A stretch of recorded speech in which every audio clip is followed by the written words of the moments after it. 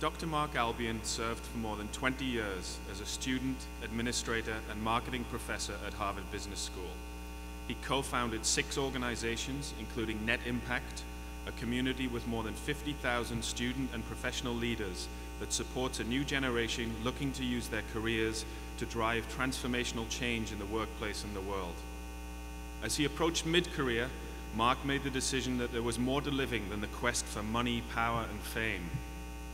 His subsequent reflections on responsible career decision-making have seen him write 7 books and over 200 articles. He's been recognized as a New York Times best-selling author and has officially represented the US at the United Nations, where he outlined the importance of developing socially responsible global leaders. He was profiled on 60 Minutes and has been hugged by Ronald Reagan, Mother Teresa, and me. I mention this not least for the opportunity it provides me to be included in the same sentence as Mother Teresa and Ronald Reagan. Known to his 2 daughters and wife as the man who rode across Afghanistan on horseback, Mark is a person as true to himself as anyone I've ever met. I consider myself privileged to have met and to have been inspired by him. I'm delighted that he's agreed to share his thoughts with us this morning. Please welcome Dr. Mark Albion.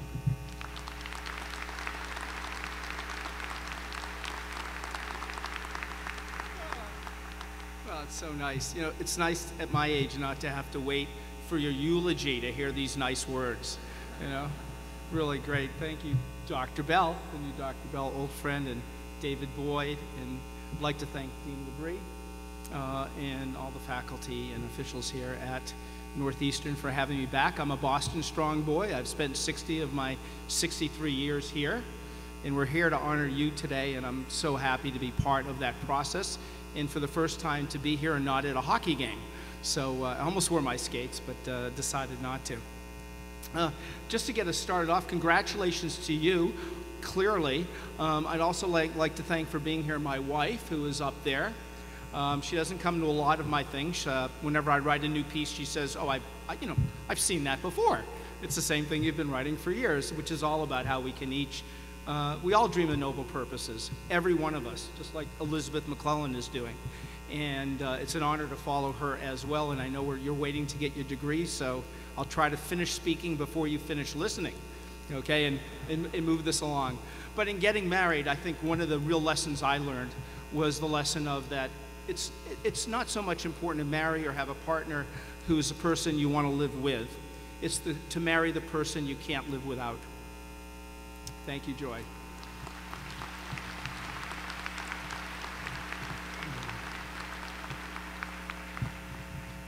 It's going to be a good day.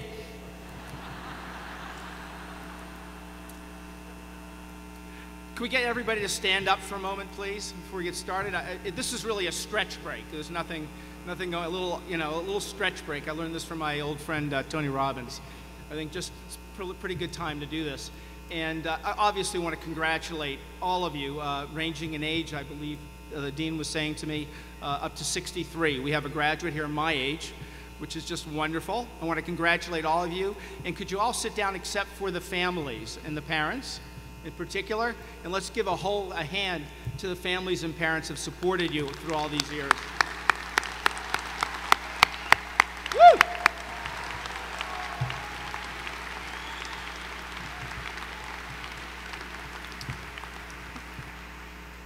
So in the interest of being brief, let me give you the biggest piece of advice I can give you today from my 63 years. I'm a journeyman just like you are, just trying to find my way. As Elizabeth was talking about, none of us have grand plans, but today I'm going to try to give you sort of 5 pointers, 2 don'ts and 3 do's on trying to live a life, not a resume, trying to live a full life. And as I like to say, it's not about what the market wants, it's not about what your skills are, it's about what makes you come alive. But first of all, it's a tough world out there now. We all know that. I'm not going to detail that it's raining. As we say, build me an ark. Don't tell me that it's going to rain. Build me an ark. And it is a tough world, so the best piece of advice I can give to you with your wonderful families here and your parents is to live off your parents as long as you can. I'm still trying. My mother is 86 years old and still around, and I'm still trying to do that. But no, more seriously, I'd like to go through for you, as I say, 5 pointers in a brief period of time. I call them lifelines, to try to help you live a fulfilling life, of which a resume is part of it, but it's only part. As we all know, life involves many more things than that. Family, for example, is a way of holding hands with forever. Family is the country of the heart. A student, I'm writing my 8th book right now, and I had a student comment and said, family is not a noun, it's a verb. An important message today, and again, I learned from so many of you, that's where I get all my good material. I like to say as a writer that when you steal from one person, that's plagiarism. When you steal from many people, that's good research. So I like to say, you know, it is a verb, and that's an important part of the message today, that we're talking about living a full life. And achievement and success, as we traditionally define it, is part of that.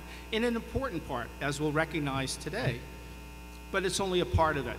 And all of it requires your effort and energy, and it's too easy for a lot of us, including myself, to put so much energy into our work that we forget about putting energy into holding hands with forever, our families, in other parts of our life, and our own spiritual life as well. So I just urge you to think about that today as we go out into this challenging world, particularly a world I think you're well suited for, given the great institution you go to. I've known of Northeastern, of course, for many years. David Boyd, I've been over here to speak a number of times, and I'm an honor to be here today. And Northeastern not only has the great co-op program, which is the way we've known it for years, but particularly in the last 5 or 10 years, has tremendously developed, as you know, the international programs and rocketed, I think, up the rankings faster than any other university around. And I've been to about 600 universities speaking, and I'm absolutely honored and just incredibly impressed with what Northeastern has done over the last decade. So let me try to give you these sort of 5 lifelines, as I call them, and illustrate them by telling you a little bit about me. Now, I'm a guy, so I love to talk about myself, so bear with me, okay? First of all, the central question of my life is, how can I be a Marxist and still own my own jacuzzi? Now, what I mean by that, I'm not a Marxist, but what I mean by that, I grew up in the 60s, and I always want to have a social impact. Like all of you, I dream of noble purposes too. Oh, I don't know if that's good or bad. What do you think? And growing up in the 60s, but I also want to be able to, and we do actually have our own jacuzzi, just so happens, but I want to be able to make a living too. I not only want to make a life by what I give, but a living by what make a living by what I get, but I want to make a life by what I give. So how do I really integrate and balance those two? It's very challenging. As the Chinese like to say, if you want to walk a straight line in life, you first fall off to the left and then you fall off to the right. It's a challenging, ongoing journey of life. So what are sort of the 5 things that I've learned that I'd like to share with you today? The first 2 things are don'ts. Don't get really good at what you don't want to do. I call it the bobblehead. Yeah, I can see some heads going up and down. Thank you. Oh, yeah. And believe me, every saint's been a sinner. Every sinner's been a saint. I've done these things as well. That's how I learned about them and learned about them from you. And the second is, don't live a deferred life plan. And let me give you my example. Growing up, actually a critical part of my life before that was an aha moment that I had 17 years ago when my, at that time, youngest daughter, who was 6 years old, did a drawing of me. And in that drawing was a picture of what Daddy loves to do. What is it that makes Daddy come alive? And at the time, I was running my own little small social enterprise, trying to help students, as you heard through Net Impact, find a path of service and do it in a way that they can make a good living. And the picture depicted me as a guy with a big head, a big mouth. You can see that now, right? A stubby little body, okay? And by the way, she gave me a lot of hair. You give me a lot of hair, you can say or do anything you want about me. And she said, she had me next to what she called my pewter. She meant my computer. And she said, what does Daddy love to do? Daddy loves to type. He loves to type. And you know, that may sound like nothing to you, but I hadn't really thought about it. And within the next month, true story, I went up into the attic of our house and found a box. And in that box was a whole group of short stories that I had written when I was about her age, about 7 or 8 years old. Instead of having a paper route, I used to write 1- and 2-page stories and sell them door to door. All right, 3 cents for 1 copy, 5 cents for a 2-page copy. All right? And then what did I hear from my parents and the voices out there? They said, well, Mark, that's great, but you can't make a living being a writer. No, okay, so I can't be a writer. Well, let me try something else. So at that time, I set up what I called my little Lucy stand. I don't know how many of you know Peanuts. It's a little bit old now, but it was an advice stand where I gave advice to my friends on how to get along better with their siblings. By the way, I had no siblings myself at that time. So, you know, that was great, 5 cents. My parents were very excited about that, and they said, this is wonderful, Mark, you want to become a psychiatrist. I said, well, no, I really don't want to be a doctor. You know, ugh. Of course, I'm Jewish, whatever your religion, ethnicity, this is very common. You're not a viable fetus, a viable person until you become a lawyer or doctor. That's sort of the deal. I said, no. In fact, what I want to become, and please don't say these words to your parents. They're real killers. I know as a parent myself. 2 words. I want to become a social worker. Well, the truth is, as I went on another path, which I'll talk about briefly as we go along to the to-dos, those are really the 2 things I end up incorporating in my life. But I got good at things I didn't want to do. I was very good at math, so I got pretty good at business. I had a great job. I became what I call a conflicted achiever and was able to, you know, make a very good living. But I just felt my soul was being sucked out of me every day because I saw business differently than most of my friends. I saw business as a way to uplift the human spirit, in a way to alleviate some of the poverty and suffering we have on our planet. And I wanted to play some part in that bigger story. So in terms of these two sort of rules, let me explain to you, what is it that stops us? If you don't already know, you probably do. Very, very quickly, what is it that makes us do things we don't want to do or defer our life plan? And by the way, I got that expression from a Warren Buffett speech where Mr. Buffett was asked by a student, how about this for my life plan, Mr. Buffett? I'm going to go out and work and make a lot of money for 10 years, and then I'm going to go and do what I really, really, really want to do. What do you think about that, Mr. Buffett? 10 years and then. So Mr. Buffett said, well, Sonny, you know, it seems to me like you're saving up sex for old age. What are you waiting for? And it doesn't mean that we don't plan, but we don't only plan. Well, why do we do these things? 2 big reasons. The first one I like to say, and I get this from my father, who just quickly is the 70th anniversary of D-Day for all of us, not just for Americans, in terms of those who fight to protect our freedoms. He was at Normandy and was shot down twice during the war. I honor him. He has passed away 7 years ago. And he had an expression that all great things begin in poetry, but end in real estate. He was in real estate, and in fact, during the war, on his 35 missions in the air, he carried around with him a British and American poetry book. But the bottom line is money doesn't talk, it swears. It's a critical part of our life.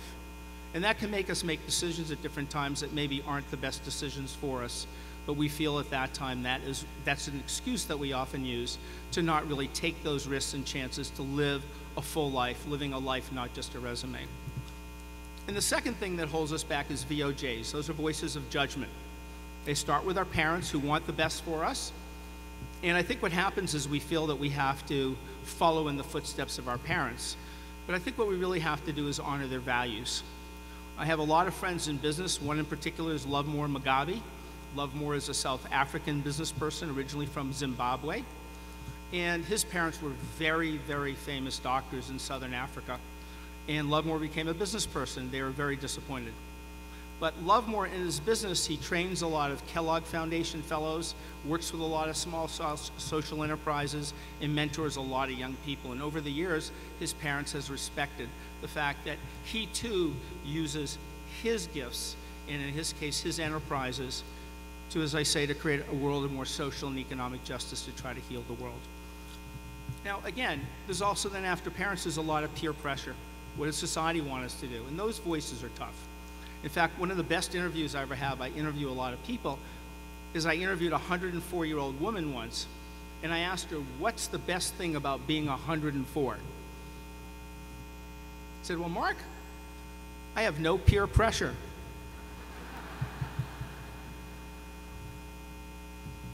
So listening to our little voice and not getting really good at what we don't want to do and deferring life plans are tough, and those hold us back. So let me give you 3 of what I call lifelines about how to get on track. And maybe you're doing a lot of these already, but I just want to reaffirm partially what you don't know and reaffirm partially what you do know, and maybe offer some things you haven't heard before. Basically, in order to get on track, the 3 lifelines I use are: turn your values into value, surround yourself with a community of love, and know how to measure success, how you measure success. And that's really the big one. All of my writing and work over the years has been really about that, is really rethinking and broadening our definition of what success means to us. And it's an ever-changing, ever-moving sort of position. As I like to say, it's a process. Like a lot of people say, I want to climb to the top of the mountain. I say life is more about getting to the bottom of the mountain. It's about getting started. It's about getting there. It's about playing the game of life. So in terms of those 3 things, for me, what were my values? My values were caring about trying to make a difference and finding, it wasn't so much I didn't want to be a professor and administrator, but finding people, or the part of people, students, who also wanted to do that. I got myself into a community called the Net Impact Community, where I met young people who literally blew me away. People like yourself, I couldn't believe, people like Elizabeth, who were really doing special things at an age where I used to say I was just really sort of sucking my thumb. And also, they had their own definitions of success. Their success definitions involved usually a lot more than just them.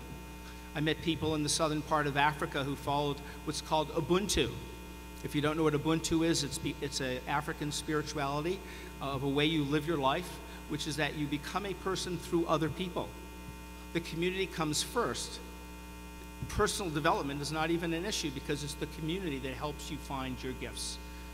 In fact, if you were going to visit Mr. Mandela when he was alive, you didn't visit and honor him, you honored Kunu and Transkei, the community and townships that he was from.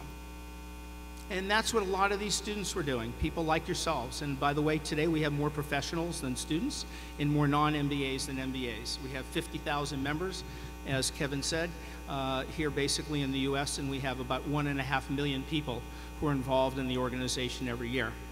So we're in about 60-odd countries, not like the 90 countries of Northeastern. But we are trying to develop these communities where people are defining the success differently in terms of how they live their life. And they've really taught me. In particular, I remember one guy who came from Portland area. His name was T.J. McIntyre. And T.J. in 1993 came to me after I spoke out at the University of Oregon, which is in Eugene. And he said, I want to have a conference on sustainability. I said, what the heck is sustainability? I never even heard of it. And he talked to me, and I said, I can't even help you. You know, really, I don't know very much about it. And good luck, and, you know, if you want me to contact a few people, I'll try. Well, in his first year, he was an MBA. At the end of his first year, in Eugene, Oregon, which is about, 2 hours outside of Portland, T.J. McIntyre got 3,000 academics and students to come to Eugene to discuss sustainability. The power of an individual, one person, what a difference one person can make. And that's what's really inspired me. So for you, and my best wishes for you in this coming part of your life, which I'm sure will be very exciting and challenging, my best wishes for you I'd like to end with is a poem, a brief poem from Kabir, who is a wonderful Hindu mystic poet, who once said, when you were born, you cried, and the world rejoiced. Live your life so that when you die, the world cries and you rejoice. Many blessings. Godspeed.